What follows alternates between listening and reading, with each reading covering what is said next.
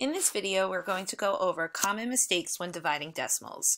Now, as a reminder, making mistakes is proof that you are learning. Mistakes are a good thing. I've identified a few mistakes that many of you made from your work this past week, and we are going to go over these mistakes and learn from them. I am proud that you are making mistakes. That's showing me you're trying.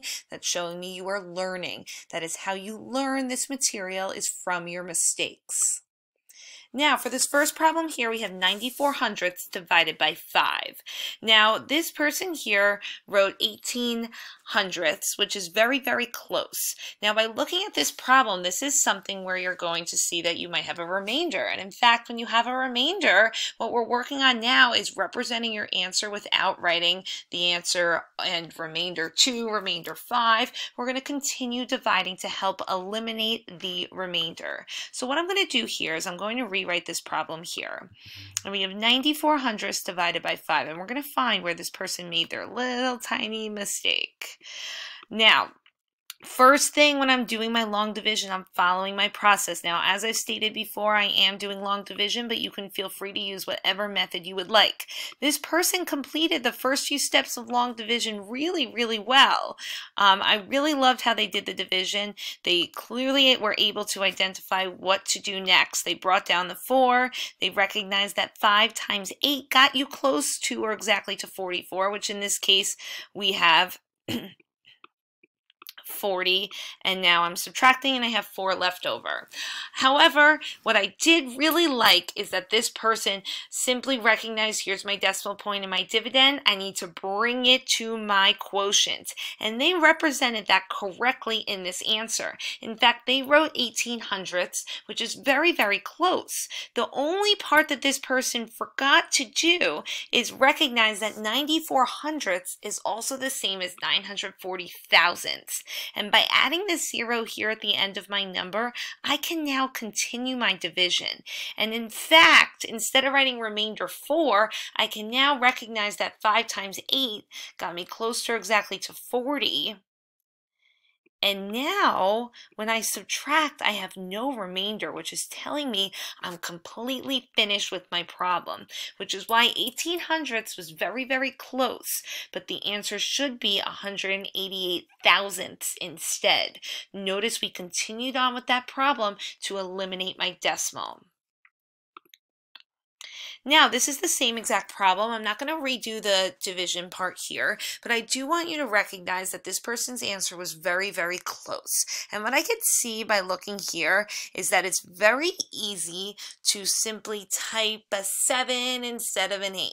It's very easy to type a 0 instead of a 6. Or maybe you're looking at your paper and you might have written a 0, but then you typed a 6, or that 0 might have been written not so neat and you might have recognized it as a 6. So it's very, very important that you look at your paper that you're writing these problems on, and that you're typing in exactly what you see on your paper in the answer form. So here, make sure you're copying down exactly what you have on your paper into the computer and you're typing that correctly. It's important to go back and check your work that what's on your computer screen and what's on your scrap piece of paper is exactly the same.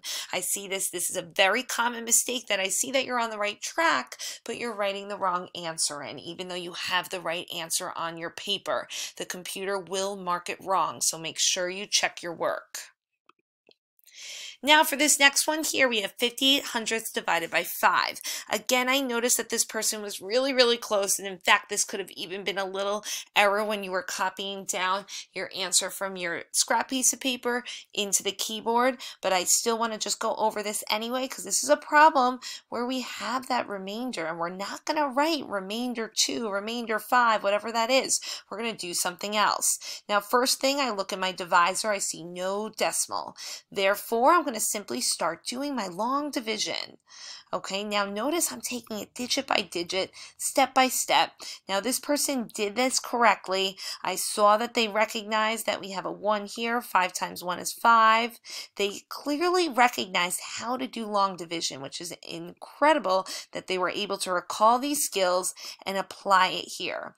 Now notice I'm doing it step by step.